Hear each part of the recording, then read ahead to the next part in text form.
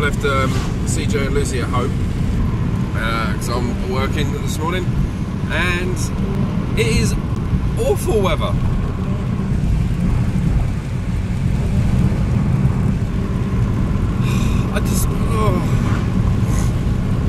April showers, I suppose. It's not a great deal I can do about it, but it is what it is. This is without doubt the most boring part of my job.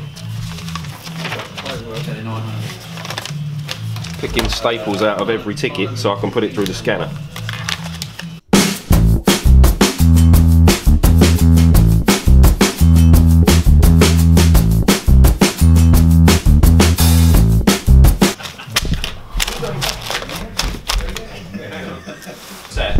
We've got plastic on that, eh?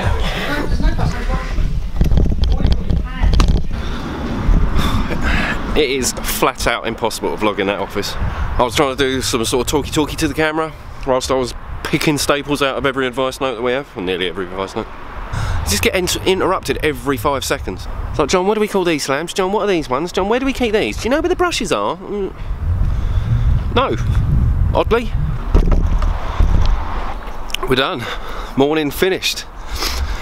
Now to get back home, pick up the boy, off to see Nanny Chris. I hope he's been alright for Lucy. He should have. He's really good for Lucy. I think he just generally behaves better if it's one-on-one than he does if he's got a bit of an audience. He can be a bit of a handful, but one-on-one he seems to be okay. So hopefully Lucy's had a fine morning of it. Everybody's happy and it will continue on for the rest of the day. Okay, sunshine. Move your magic, Mum.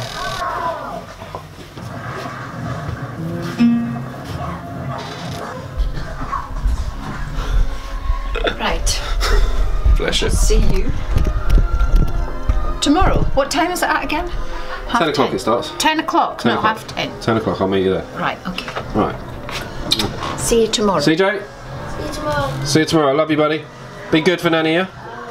Good man. Yeah, at least he doesn't mind staying, does he? Drive carefully, sunshine. As always, mother. See you later. Bye-bye. Bye.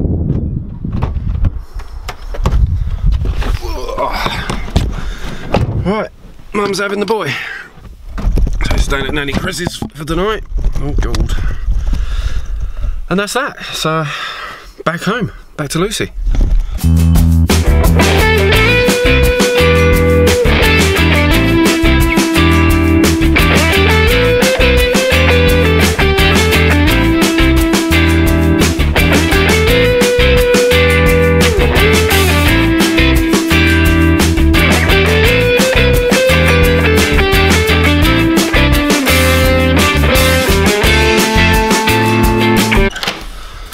Hi, honey.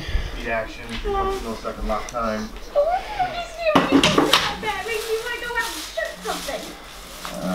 Your present. Now you're making me sad. Can we watch it? Yeah. Yes! You can't hold it on. Thank you! There you go. Things I do for love. I do anything for you, in spite of it all. You only sing like that because you're recording. That's probably not going to make it in. Let's be honest. You should go on the X Factor. Oh, sugar honey iced tea. Even though trousers. So Cameron's at Nanny's. It was a wee bit of a pain today, but he's on half term. He's excitable. He's not exactly short on energy anyway, bless him.